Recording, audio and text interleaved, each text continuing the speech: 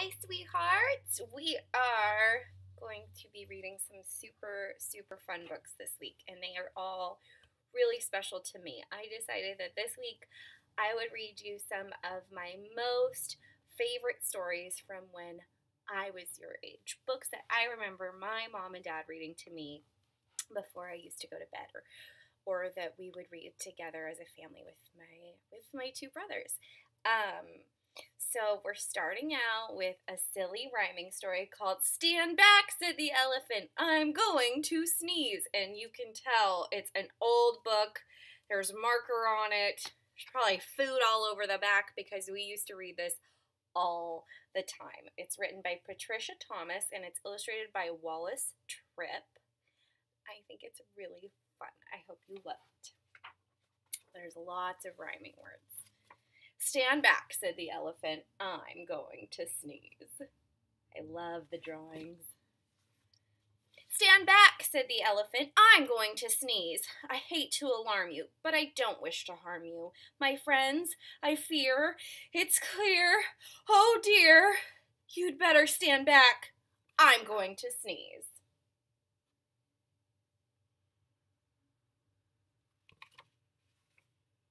Oh no, cried the buffalo. "You're so big and strong, and your trunk is so long. Your sneezes send everyone flying along, bumping and thumping down pathway and trail, bouncing and jouncing, head over tail, tumbling and bumbling. Your sneeze is a gale or a hurricane. I hate to complain, but please, don't sneeze."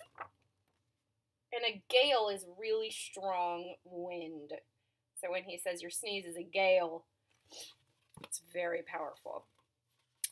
No, please don't sneeze," cried the monkeys in the trees. "You make such a breeze when you sneeze. The last time you blew us right out of the trees. The branches began to bend and to sway, and some of us landed so far away. We didn't get back until the very next day. The leaves all went whirling and tumbling and swirling, and the flowers shook for hours the last time you sneezed. Even a cough would knock some of us off. Oh, please, don't sneeze." The poor elephant and all the other animals. With a shriek, the parrot opened his beak. "The elephant says he's going to sneeze." "Oh, elephant, please," cried the birds in the trees.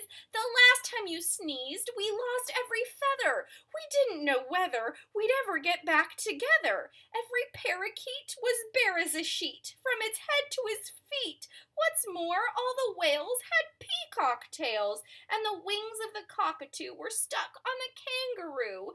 You must confess it was quite a mess, very confusing and not too amusing. Even a snuffle makes our feathers ruffle. Oh, please, don't sneeze."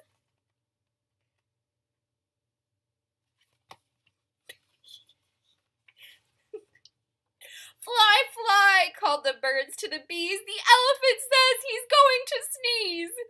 "Oh no," buzzed the bees. "Not a sneeze, not a sneeze. The last time he blew off all of our stings and our wings, and we had to make do with rose thorns and glue."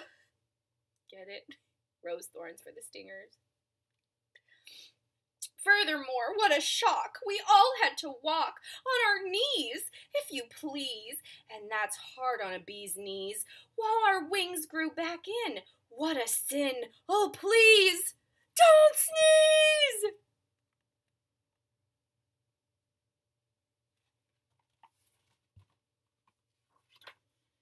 "Beware, beware," called the bees to the bear. "The elephant says he's going to sneeze."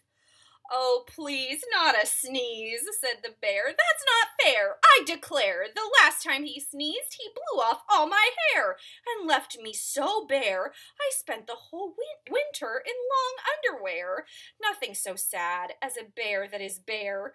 The poor giraffe, don't laugh, almost bent in half, and the alligator's snout was turned inside out.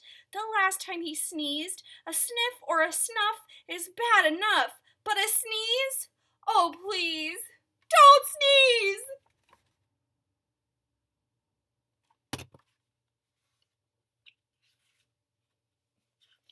Interesting that all of these animals live so close together.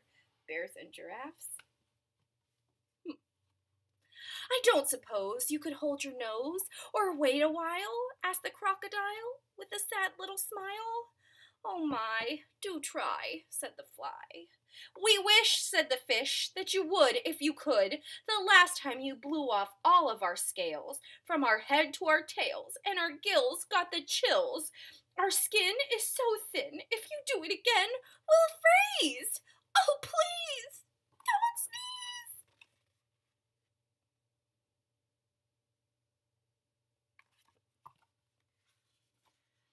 The zebra yelled, Yipes! You'll blow off my stripes! Plus lots and lots of the leopard spots, and all of the snakes will be tied up in knots. The hippopotamus said, A lot of us will fall right on our bottomus if you sneeze, so please, don't sneeze. Don't want them falling on their bottomus. I'm sorry, my friends, said the elephant sadly. About all of this I do feel badly. If I could keep from sneezing, I would do it gladly. But I have such a twitch in my trunk and an itch, plus a bit of a tickle and even a prickle. You must run, fly, and hop. I'm afraid I can't stop. I would if I could, but there's nothing to do.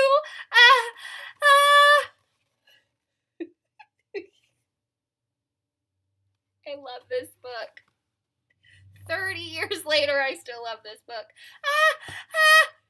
Boo! Shouted a little gray mouse, jumping out of his house. He stood right up on his tippy toes, stuck out his tongue, and wiggled his nose. Eek! Shrieked the elephant, jumping up in the air. That's a mouse! That's a mouse standing there! I must hide in a tree before he gets me, or jump in a lake. For goodness sake, don't scare me. Please spare me. Didn't sneeze. The mouse laughed. Oh, pooh, now what could I do? A little thing like me to a big thing like you. I only wanted to give you a scare, and it worked as sure as you're standing there. Elephant, think about it, please. You completely forgot to sneeze. Well, what do you know? Laughed the elephant. That's so. It's astounding, confounding. As I live and breathe, I don't think I really have to sneeze. He began to giggle. Hee hee hee hee. That's the funniest thing that has happened to me. Ha ha ha. Ho ho ho. The elephant shook from his head to his toe. He ho-hoed and ha-ha'd. He giggled and guffawed. He chortled and chuckled until his knees buckled.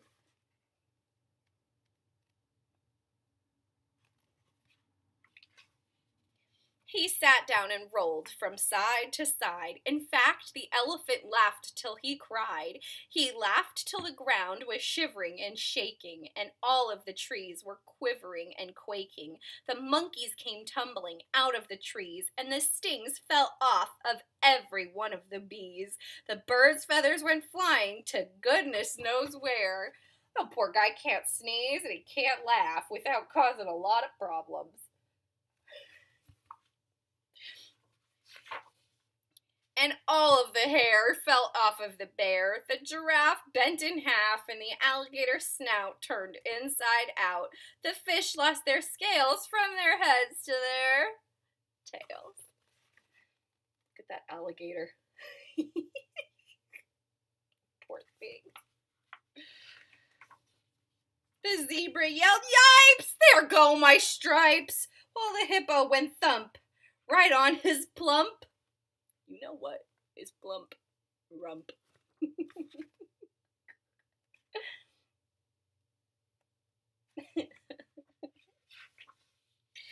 And into a puddle the mouse went kerplop. Then he sat up and shouted, This simply must stop! We're terribly glad that you don't have to sneeze. But if you must laugh, laugh softly. Oh, elephant, please. And that is the end of Stand Back, said the elephant. I'm going to sneeze. I hope you loved it. I am so happy that I got to share such a special book with such special people. I love you, and I will be back with another book tomorrow.